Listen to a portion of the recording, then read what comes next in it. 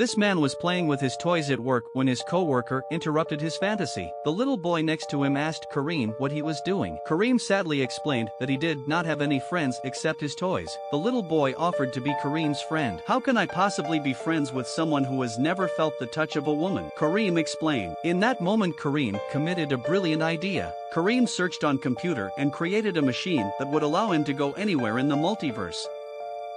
Kareem awoke and was surprised to see another man as black as he was. Kareem was overjoyed. He knew his machine worked. He told the man his story and asked if he could find a friend in this universe. The man said he could find anything he wanted. "The wizard in the basement can grant you any wish." Kareem thanked him for his time and took off hurriedly. Kareem could not contain his curiosity and went further downstairs. Just then a hooded figure appeared before him. Could this be the basement wizard he was told about? Kareem told the wizard about his journey and that he wished to have friends.